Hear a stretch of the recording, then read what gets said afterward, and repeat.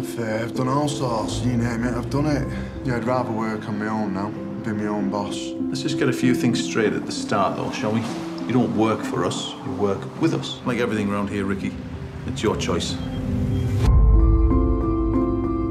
Look, I think we need to take the leap. Otherwise, we're going to end up renting forever. Henry's doing 200 quid a day, and I can be just as quick as him.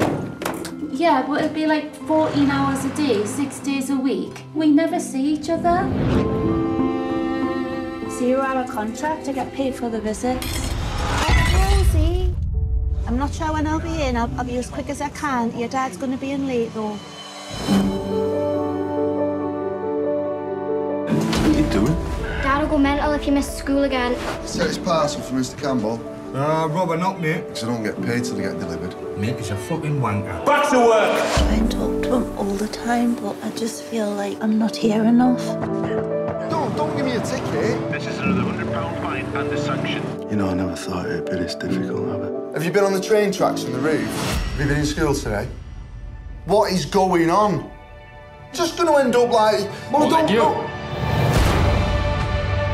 All the houses you go to, all the faces you see, the people you speak to. Has anyone ever genuinely asked you how you are?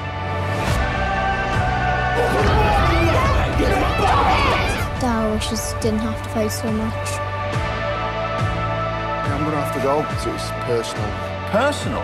Do I look like a fucking counsellor? I thought it was my business. Yeah, it is, but it's our franchise. I want it better for you. I want it better for Liza. I'm doing my best. Nice to have your own destiny, Ricky. You up for that? Yeah.